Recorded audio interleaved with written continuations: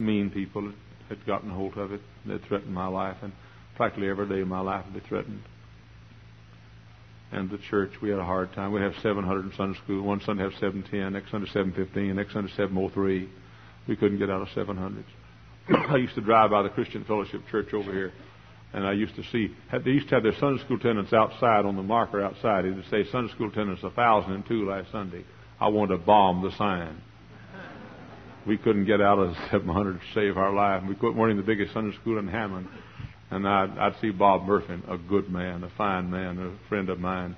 I'd see him on the street, and I'd make like I was mad at him because he ran more in Sunday school than we did, and so forth. See, couldn't get unstuck, but thank God the old church got up again. And it seemed like we got on our feet, just on our feet, and finally built this building we needed so badly. We built this building. And then 3 months after we dedicated it, 3 months to the day, an arsonist came and struck a match and lit the fire to the building next door. There was a building over here called the Baptist Youth Center. And the building next door was our old auditorium, struck them and burned that building and this one. And this new auditorium was full of smoke, and we thought it was going to be burned. And I walked in those doors back there, and you couldn't even see your hand hard in front of your face. And water was several inches up on the new carpet. We just built the building, and the walls were stained with smoke. And the building we'd worked so hard to put up, and we'd given our life's blood to put up. I saw them take axes and chop holes in that wall back there. And I stood here behind this pulpit and cried like a baby. And I said, dear God, don't let this building go. The people have given their life's blood, and you know it's all we have. And that next morning we met. We didn't have any nurseries. We had to have our baby beds out in the hallways. By the way, nobody complained. Charred, smoky hallways over in the building where the offices, baby beds there. We met and had a piece of runner, plastic runner down this aisle over the filthy carpet full of smoke and our beautiful new auditorium 3 months after we dedicated it. But blessed be God, we didn't stay down. No, we didn't. We got up again. The devil has lost every arrow he can at our church, and he's emptied his quiver, I hope. he's shot every bomb, every bullet, and every bomb, and he's every weapon in his arsenal. He's pointed toward this church. But listen! You can't beat a man who'll get back up. You can't beat him, and you can't beat a church that'll get back up from reversals. There are many folks this morning in this room who have broken hearts, problems, heartaches and burdens and sorrows. I know it. I told the earliest church this morning this, and maybe I shouldn't say it, but there's a boy in this church who's very sick. Teenage boy. One of the greatest blessings to me I know in the whole world is that boy and his parents. The other day I saw his mother out here, outside the door in the alley, and I said, I want you to know, I pray for you every day and think about you, think about the boy.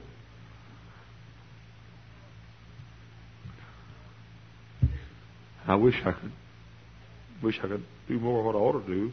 Church is so big, and it's all I can do to work day and night and keep the bills paid and everything going. And I have to have folks to do other things that normally a pastor would do in a smaller church. And I said, I want you to know every day of my life I think about you and pray for you and thank God for you. And she said, Pastor, you're so busy and you've got so much to do. She said, there's so many more that need your help, more than we do. The well ones. You know, that kind of person's going to make it. Going to make it. You know the kind of guy I want to be? I want to be a getter-upper. Paul, rise! Paul, rise! Somebody this morning in this room has fallen into sin. Get up! Get up! Get up, young lady. Get up, young man! Get up, fella! Get up, woman! Get up, child! Get up, mother! Get up, father! Get up! The just man falleth 7 times, yet riseth up again.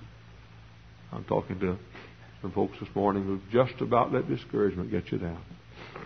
Just about let it get you down. You're about to give up. Lady in this church, young lady, came to see me. She's going to commit suicide. I always, if they want to commit suicide, I always tell them how to do it. She had slit her wrist, and I said, look, more people who try to slit their wrist to kill themselves live than die. It's a horrible way to commit suicide.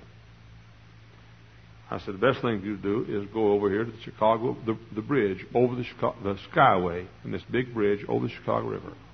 I said, nobody's ever jumped off and lived.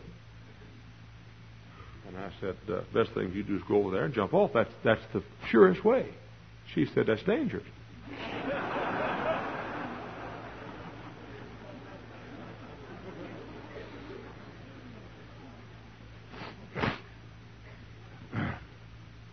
I want to be the kind of person that when I get discouraged, I want to get back up again. I want to be the kind of person that when I have reversals, I want to get up again. I want to be the kind of person that when I slip into sin, I get up again. I want to be the kind of person that when the failures come, I want to get up again. I want to get up again.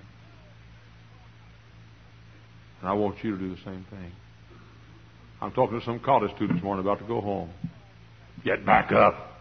You say, well, I'm homesick. Get up! I'm discouraged. Get up! I'm lonesome. Get up! Get up, get up, get up, get up, get up. The kind of thing that makes man. The kind of thing that makes success. The kind of thing that makes power. The kind of thing that makes victory. The kind of thing that makes the battle ours. A person stumbles and falls and maybe into sin or discouragement or failure or despair or reversal. He falls, but he gets up. And he falls, but he gets up. Get up, get up, get up, get up. Get up, get up. The just man falleth 7 times, yet riseth up again. That's who wins the victory. That's who wins the victory.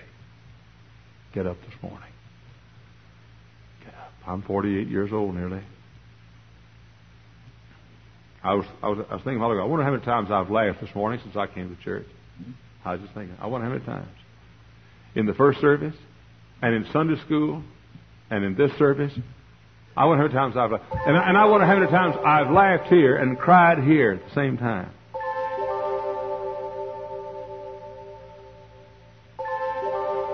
I wonder how many times. Yet the honest truth is, the preachers that laugh the most when they preach are the preachers that bear the most wounds. So I don't believe in laughing in church. You cry as much as I've cried this week, and you can laugh in church. Get up. Get up. Get up! Get up! Get up! Teenager, get up! Any coward can quit. Any Benedict Arnold can turn. Rise up. Are you in sin this morning? Get back up. Defeated? Get back up. You fail? Sure, everybody fails. Get up. Get up.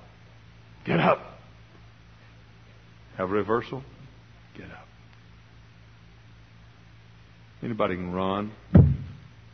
Anybody can run. Did you ever stop and think about this? When the Lord gave us the armor in Ephesians, He gave us a breastplate and a helmet and a sword and a shield. Did you ever stop and think He never gave us anything for the hind side? You look carefully. He gave us something to cover our heads, our faces, our breasts, our vital organs, our feet. He gave us nothing for the back. Why? God never intended for a Christian to show his back to the enemy. That's why. Never did. Keep on going. Keep on going. The just man falleth 7 times, yet riseth up again. Let us pray.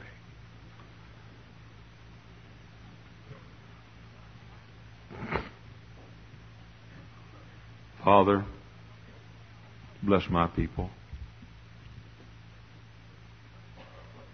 Some of them have awful heavy loads this morning. Some of them are going to cry themselves to sleep tonight, and did last night. And some have cried till the tears won't come anymore. Bless my people. May they hear this passage and these words ringing in their ears for days and weeks and months and years to come.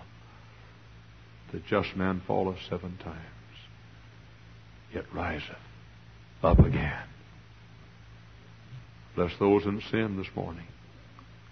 May they hear the words, the just man falleth 7 times, yet riseth up again.